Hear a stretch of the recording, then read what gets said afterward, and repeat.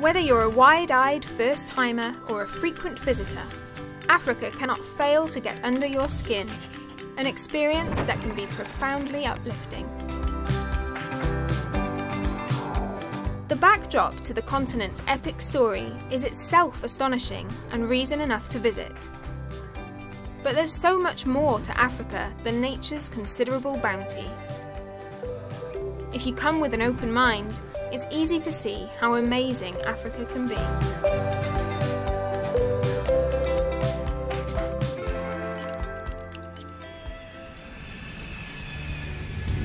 The mighty Victoria Falls offers many viewpoints, but none so thrilling as from the aptly named Devil's Pool. Adrenaline fiends can take the precarious walk, literally out across the top of the falls, to this natural infinity pool. The last of the 7 wonders of the ancient world stands on the edge of Cairo, as if guarding the desert from the city's urban sprawl. You may have seen the images 1,000 times beforehand, but nothing beats a personal encounter. Ancient meets modern in the colourful, busy Medinas of Morocco, and those of Fez and Marrakesh sit at the top of any travel list. There are no crowds and few vehicles, but Mozambique Island is hardly sleepy.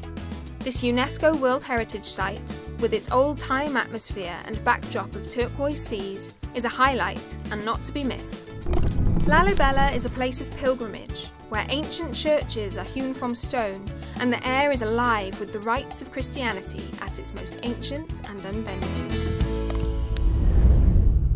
In Central, Southern and East Africa, high season runs June to September. In North and West Africa, high season runs November to March.